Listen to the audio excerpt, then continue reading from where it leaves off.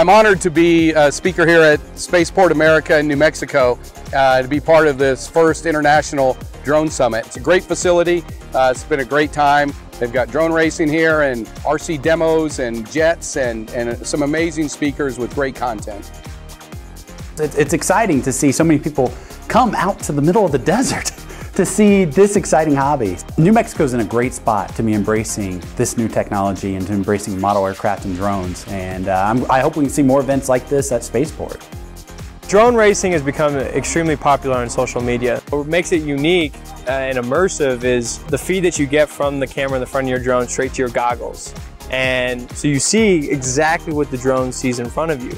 You even feel like you're flying. When you fly under something, you're ducking. If you fly next to something, you think you're gonna hit it. You see people leaning over in their chair.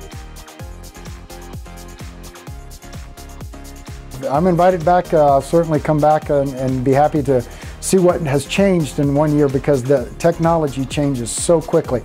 It literally looks like the building is taking off into space, and we were blown away. I mean, the venue here is gorgeous. The weather's been great. You know, I couldn't think of a better place to host a drone race. It was awesome. It's a very wide open area. It's very picturesque and beautiful to photograph from the air.